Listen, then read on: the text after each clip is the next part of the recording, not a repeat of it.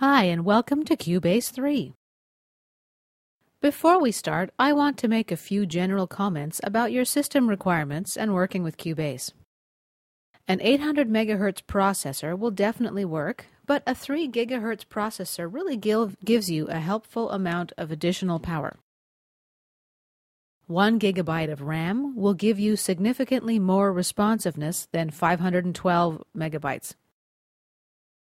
Using 2 monitors is also recommended. Visually, a dual monitor setup is much more comfortable for you to work on. If you use a single hard drive, it's a good idea to split it into 2 partitions, one for your operating system, and the other you'd use for recording. But it's always preferable to use a second hard drive. Remember, Cubase can use as much as 80 megabytes of disk space per 1 minute of recording time. If you multiply this by the number of tracks you can play at the same time, well, you see that the transfer rate of your hard drive is very, very important. It's also a good idea to defragment your hard drive from time to time.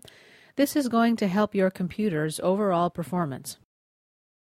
And finally, it's a good idea to back up your project regularly on an external hard drive.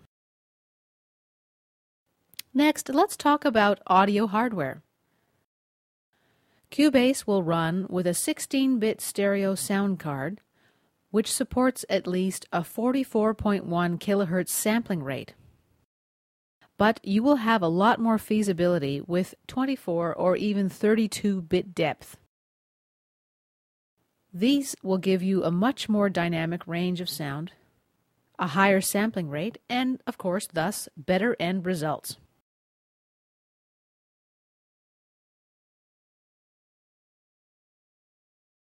And now a few words about drivers. Cubase supports ASIO Directx or Windows Multimedia compatible drivers. Let me speak first about the ASIO Directx. ASIO stands for Audio Stream In-Out. This technology was developed by Steinberg.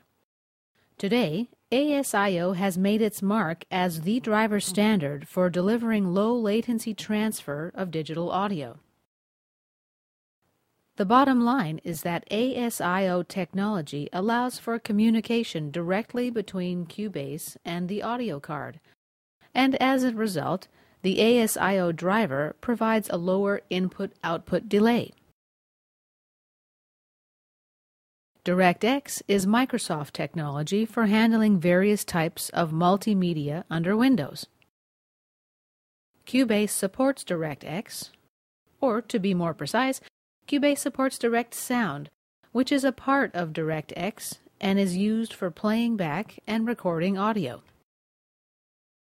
Next, we've got the Windows Multimedia system. This uses the Windows Multimedia driver for the audio card and the ASO driver.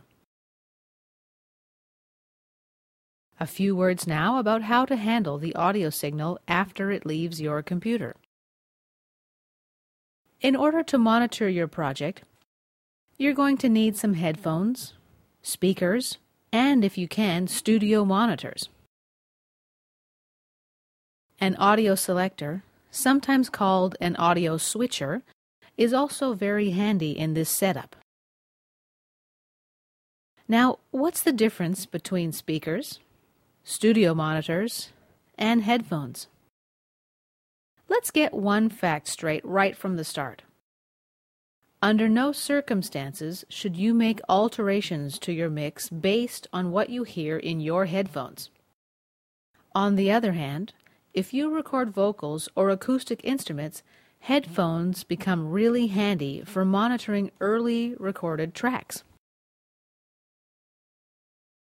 We also often hear this question, can't I just use my hi-fi speakers? Well, the answer is yes, you can, but there is still a problem with this approach, even if you've got a good set of speakers. Most consumer systems have built-in equalization curves that add some sheen to your sound. On the other hand, Studio monitors are engineered to present the material with the utmost accuracy. Just a quick word now about microphones. If you're going to record any acoustic sources at all, the importance of a good microphone cannot be exaggerated. The topic of microphones is a very broad one, on which I could spend easily a few hours. However, what kind of microphone or microphones you really need really depends on your specific musical circumstances. So let me mention one thing. A large diaphragm mic will serve you better than a few inexpensive condenser or dynamic mics. By the way, a large diaphragm microphone has a diaphragm of more than 3/4 inches in diameter. Last but definitely not least in these general introductory comments, the importance of an external hard drive. I mentioned this earlier. It does serve two functions. First of all, it's a reliable and easy-to-use backup for your projects.